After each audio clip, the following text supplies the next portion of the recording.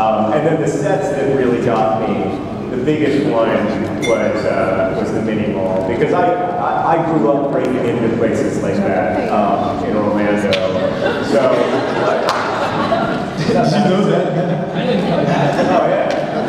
I don't know. I don't even feel bad about it. I wasn't a badass. They're abandoned spaces. Lots of people live in abandoned spaces. Nice, they're quiet. John was one of the bad kids. I was one of the bad kids, but yeah. So I grew up going to those places and seeing those abandoned souvenir stores and the snow globes inside of them covered in dust and everything. And to walk into that place for the first time was very, very powerful. I started crying when I saw the "You will go to the paper towns and you will never come back," because it just hit home for me that wow, they're actually making a movie. I could never have imagined that 8 years ago when I put the book in.